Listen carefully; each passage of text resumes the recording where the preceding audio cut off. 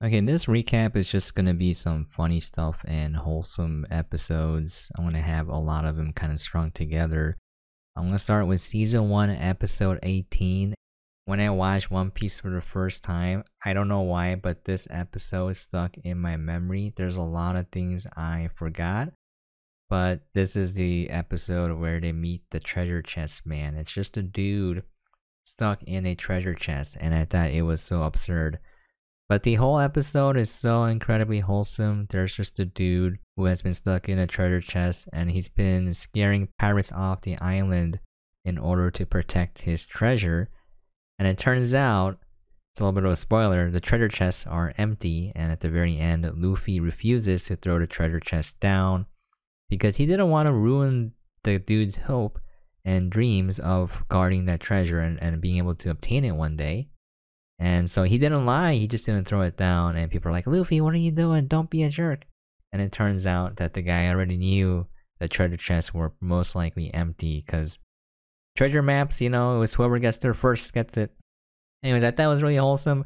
I remember the treasure chest man, and this episode is like the embodiment of the meme where maybe the friends we made along the way were the real treasure. And indeed it was. For him, he made friends with the weird animals on the island, and that became his new hope and dream. Anyways, nothing really stuck out to me here. There's a lot you can take out of the episode if you want, but I just remember how wholesome it was, and rewatching it, yeah, I remembered most of it. And the crazy thing is just one episode that I remembered specifically. And as we're moving on, we're on season 1, episode 22. This is where they meet Sanji. And there's a lot of humor in this entire arc. There's a lot of humor in the whole series. It's very goofy and a little bit silly. But yeah, I found a lot of funny clips in here from episode 22 to 25. There's like a really goofy scene where Sanji kicks Luffy in the head and his head goes boing yoing. I thought that was funny. I also thought it was really silly that the Cook pirates, their weapons were giant utensils, so they have giant forks, giant spoons, giant knives, giant ladles. And I also found it super funny in episode 25, where their weapon is a giant paddle boat. So just imagine Patty and the other dude, they're like paddling this fish that comes out of the boat, and it's a smaller boat inside a bigger boat, and then it has cannons in the front. But they have to paddle it.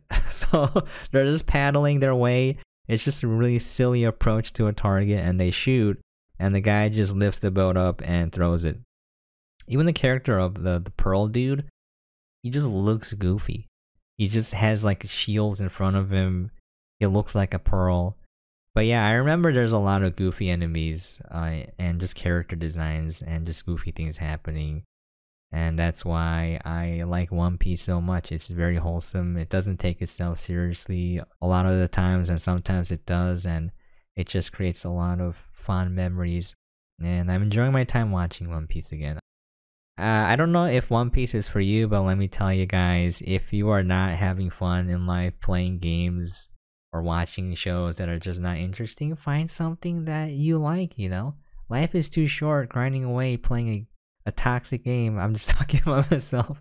I recently quit Apex and I am playing Overwatch 2 with some homies, and I'm like, yeah, I'm just not having fun. And you know what I am having fun with though? One Piece. That's right. I hope you guys find your One Piece, whatever it is, because life can be hard and life can be short, so hope you guys enjoy it and have fun. It's gonna be it.